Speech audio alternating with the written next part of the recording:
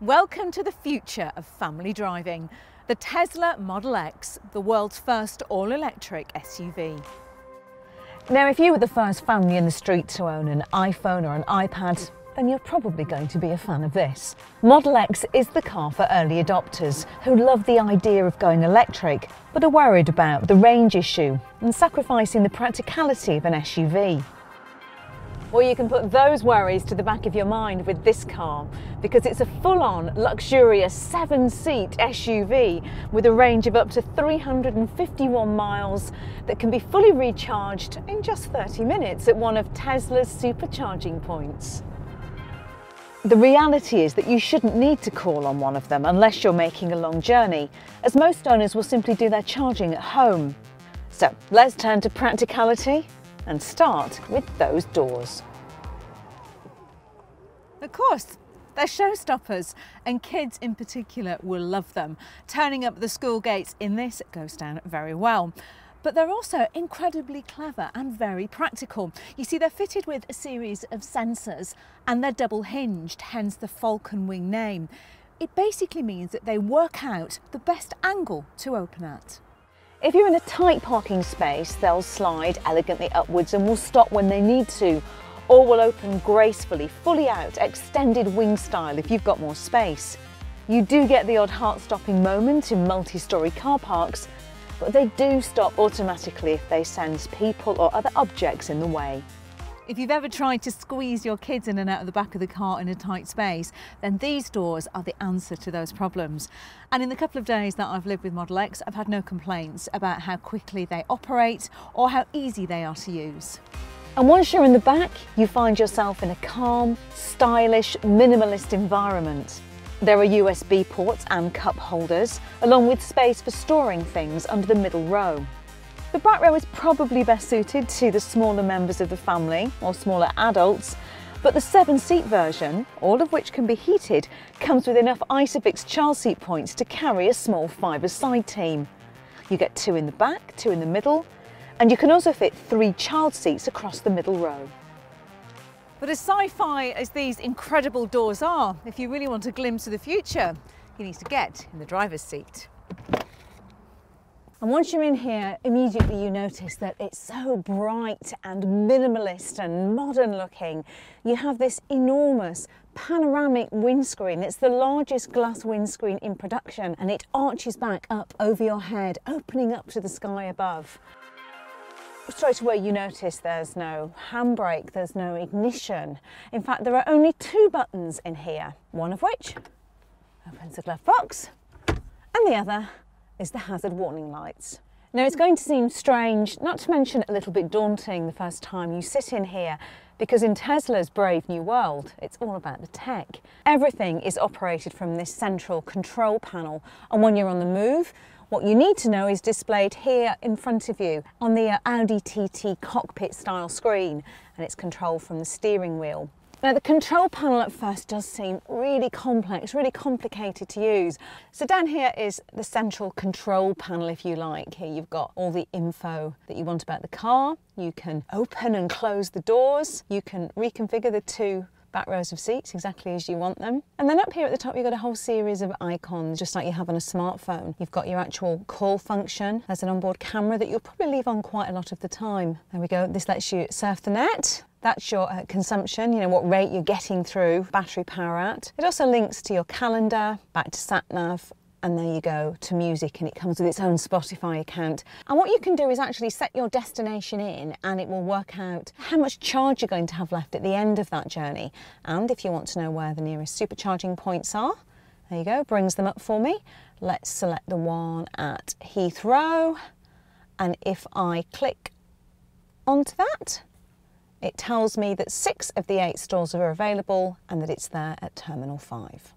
You know, it all comes together to take away a lot of the stress. And when it comes to other practicalities, you've got a couple of cup holders here, a good storage compartment down there, more cup holders. But hallelujah, I know it's a silly thing, but there's space in there to keep a small handbag in. And that is something that as a woman, I really do love. Altogether, it's just an interior that works incredibly well. So with no engine up front, you get extra storage space, which is actually really useful if you like to reverse into parking spaces. And it also, on a safety note, acts as an impact absorbing crumple zone. Round at the back, well, the amount of space obviously depends on which configuration you go for, although even with the 7 seats, the space isn't too bad. Although the 2 rear seats do, at the push of a button, simply fold down flat for the times when you do need a larger load area. And hidden away under here is a little secret compartment. It's home to all the charging cables, and it also has room for a rather dirty stroller.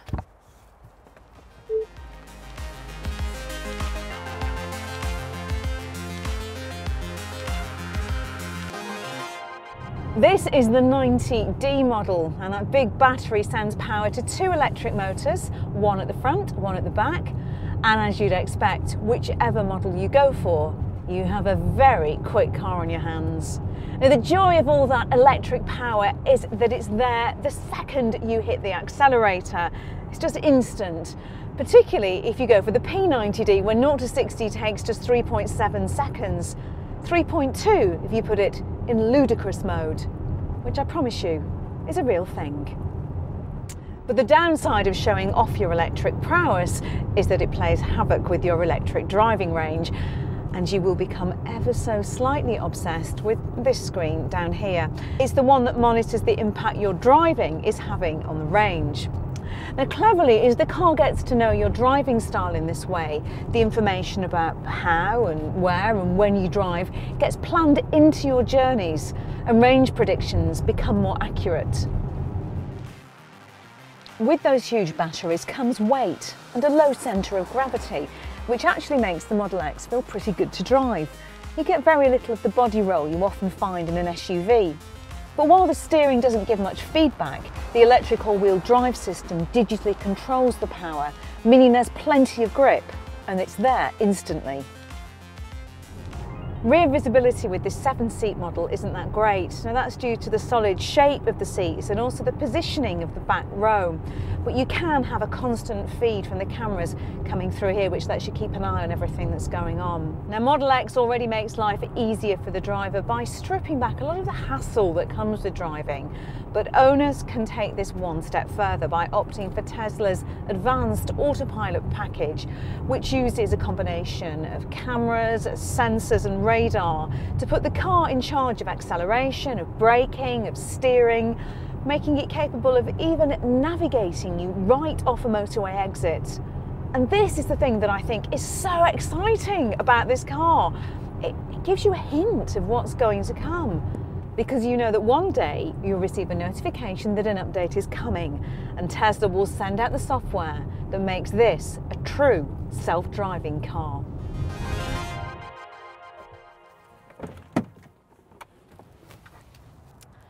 When a car maker develops something new, you usually have to wait until the next model comes out to experience it. But that's not the case with Model X. It's future-proof, because when Tesla come up with something new, they just send it to you over the airwaves.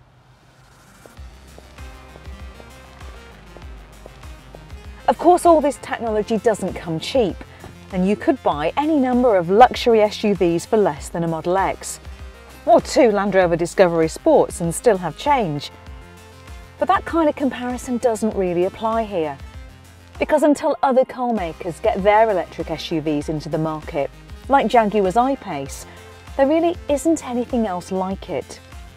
As I said at the beginning, welcome to the future, because it's already here. If you like the idea of a 7-seat luxury SUV with a plug, then watch our review of the Volvo XC90 and click to watch reviews of other SUVs. And don't forget to subscribe to our channel.